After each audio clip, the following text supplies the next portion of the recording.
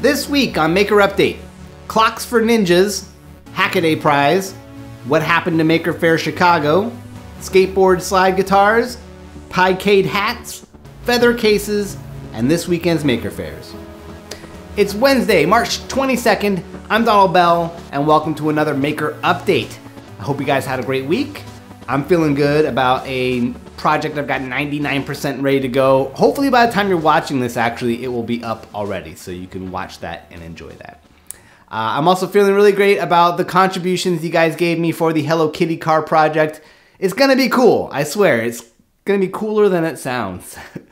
And yeah, with that, let's keep the show moving, starting things off with the project of the week. This week, maker extraordinaire and ninja in training John Park unveiled this gigantic LED stopwatch, complete with a breakout controller for starting, pausing, stopping, and resetting the timer. There's also a separate finish line stop button mounted on top of a 3-inch PVC tube.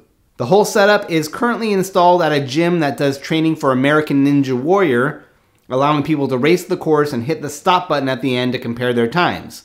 For authenticity, John even hooked up a car horn to the finish line button.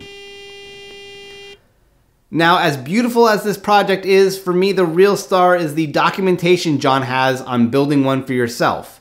John breaks down what it takes to build just one of the 7 segment digits. Each one is made up of 7 sections of NeoPixel LED strip plus single LED dots for the decimal and colon. John includes the CAD files for the sandwich of materials needed to hold and diffuse the LEDs. He cut his out on acrylic using a laser cutter, but there's no reason you couldn't print these out as templates and cut them manually with a jigsaw, or even box cut them into some cardboard if you really wanted to. The whole thing runs on an Arduino M0 Pro, which has some extra memory that's useful for the code and addressing all those LEDs. John also wires up his own board for level shifting the 3-volt output of the Arduino to the 5 volts needed for the LEDs. The end result is so professional looking, it's crazy. He even shows how he packaged everything up inside of a $30 heavy-duty enclosure made for sprinkler timers. I love it, and there are so many great tips within this guide, such as how to diffuse LEDs, how to manage a rat's nest of connections, and how to use Cat5 Ethernet cable to run electronic connections across a room. I also think it's a great project that could be adapted for any sport. It could be used as a giant clock in your house, maybe, or you could use it as a big old kitchen timer. Maybe some Iron Chef timer. You could also use it like a giant Christmas countdown clock. That could be cool, right? Anyways, well done, John. And now for a little maker news. This week, Hackaday officially launched their 2017 Hackaday prize. This is my favorite competition every year, in part because it is really by and for the maker community. And more importantly, because it finds a way of putting our creative focus on making things that make the world a better place. This year, there are 5 main categories for entry. There's the Internet of Useful Things, emphasis on useful. Wheels, Wings, and Walkers, which is a challenge for mobility solutions. Assistive Technology, a challenge to help people with physical or mental challenges. An Anything Goes challenge that is open to anything with a clear benefit to humanity. And a Best Product challenge, which circles back around on anything that was entered and singles out the most extraordinary product. Entries are open now, and it is free to enter, and there are over $250,000 in cash prizes that are given out in this thing, so even if you have the most vague idea of a project you think might be cool, you should throw your hat in the ring. In other news, last week I caught that Maker Faire Chicago, the newest of all the big flagship Maker Fairs, has been postponed. It was going to take place on April 22nd and 23rd, but now the website is vaguely saying fall of this year. That's a bummer. And I haven't seen anyone directly comment on what happened, but hopefully it's nothing that can't be worked out. All right, and now for one more project. This past week, Instructables user BeavisChrist posted this great guide on making your own lap steel style guitar using a skateboard deck.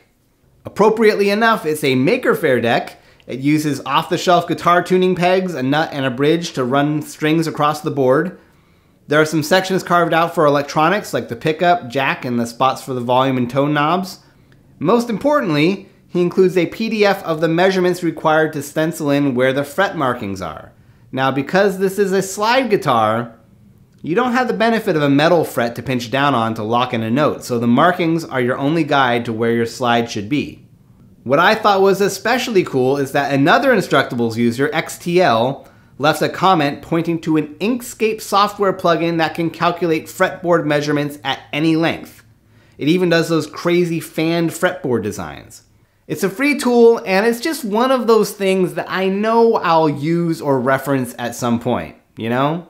Maybe I'll pair it up with the xylophone making tool from last week's show. And now for some more tips. This week I discovered Etcher.io. This is a cross-platform tool for writing disk images to SD cards, and it's been around for a year now, but it's new to me, and it's handy for writing Raspberry Pi software to micro SD cards. Also, because it's Mac, PC, and Linux compatible, it's just easy to recommend without having to remember 3 different tools. I also saw that Adafruit is stocking the Picade Hat for Raspberry Pi. This is a cool design from Pimoroni in the UK that makes it easy to attach a joystick and arcade buttons to your Raspberry Pi. It also includes a little amplifier for connecting up a speaker. It's a great core for any Raspberry Pi arcade project. Also, just a few days ago, I noticed that Noah from Adafruit published the design for these 3D printed enclosures for the Arduino compatible Adafruit Feather boards. The design is really well thought out and includes battery storage, mounting holes, and cutouts for a USB cable. Maker fairs. We have 4 maker fairs this weekend. There's San Antonio, Texas, Dortmund, Germany, Horseheads, New York, and Lynchburg, Virginia. If one of those is near you, you owe it to yourself to go check it out. Also, another reminder that I will be giving a talk and a workshop at the Mission Creek Art Life Tech Festival on Saturday, April 8th in Iowa City. It's free, but if you want to pre-register for one of the 30 spots in the soldering workshop, I'll include a link in the show notes. And that's it for this week's show.